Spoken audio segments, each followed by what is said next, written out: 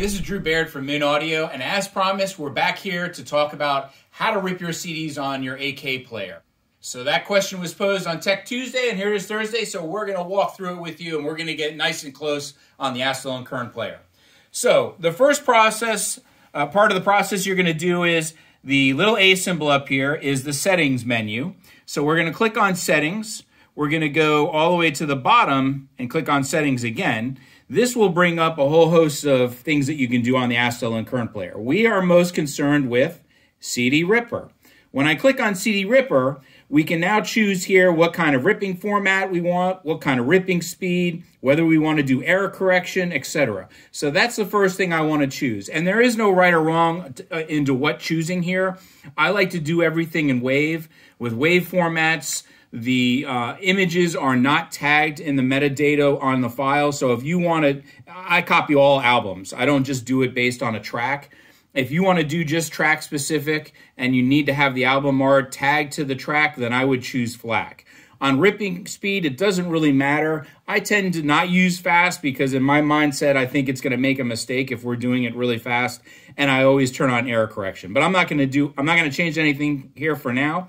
So then once that's done, you can exit out of the settings menu. And then I'm going to go to the swipe down settings menu. Now we'll see over here it says external USB. Once you've got your CD Ripper connected to the Astell&Kern, it's gonna darken in color, this gray format on the circle. You're gonna see the CD Ripper there. Let's say you connect it to your computer, it's gonna say a different thing. You know, each time you connect your Astell&Kern player, something is gonna say a different meaning here. And in this case, we're doing the CD Ripper. So that's really important. As you'll also notice is the Wi-Fi is highlighted, and it's very important to make sure that you've got your unit connected to Wi-Fi, because the AK player, once you start ripping, is going to want to go out to Grace Notes, and it wants to find the metadata files for your album and the album artwork, etc. So this is very important to have that Wi-Fi connected. Now I've got a CD in. I'm going to push the CD in. As soon as the CD goes in, we're going to have to wait a second. You're going to see down here a message pop up. Waiting, waiting. There we go. CD Ripper, please select the desired function. So now we're going to check on that box right there. Now here you can choose whether you want to use the CD Ripper as a player, so you can just play that CD, or you can check on what we're going to do, CD ripping. And if I want it to always default to CD ripping, you can check this box that says always turn to the selected function. And that way you don't have to go through this screen every time. It's going to automatically go to the ripping function. So I'm going to now hit OK. And now at this point, we're going to get a message. Here we are. We're looking at Grace Notes, and we're looking for the metadata for this ripping function. So it takes a couple of seconds. While that's happening, one important thing to note about the CD Ripper, it is very important that you use a USB charger that has at least 2 amps and 5 volts.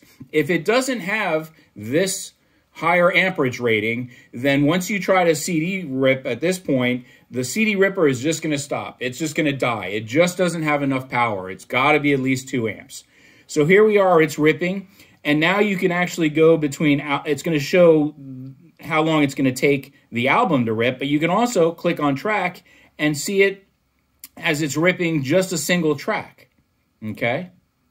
So we're not gonna let it rip all of these different things at this point. I'm gonna just hit cancel so I can go and show another function. Yes, I want to cancel. So now after your CD's been ripped, and I've got to wait for this to finish for a second here, you can go back to your settings here. I will go to folder. I will click on internal storage. Now there's a folder called downloaded. This is not where the ripping goes. This is where all of your files for offline content will go for, like title or Cobuzz. Now normally you'll get a folder that may not have been there before until you've ripped your first CD, and it's called ripping. So this is where it's going to put that album. And once you go to that, you know, we don't see anything here. Once you go to that folder, you will see all the tracks here. Now, once you see a bunch of tracks here, you can actually click on this box right here, And unfortunately, I don't have one ripped here, but you can click on this box here and you can check tracks and delete them. You can move tracks. So I may want to, after this Bags Groove CD has been ripped, I'll go back.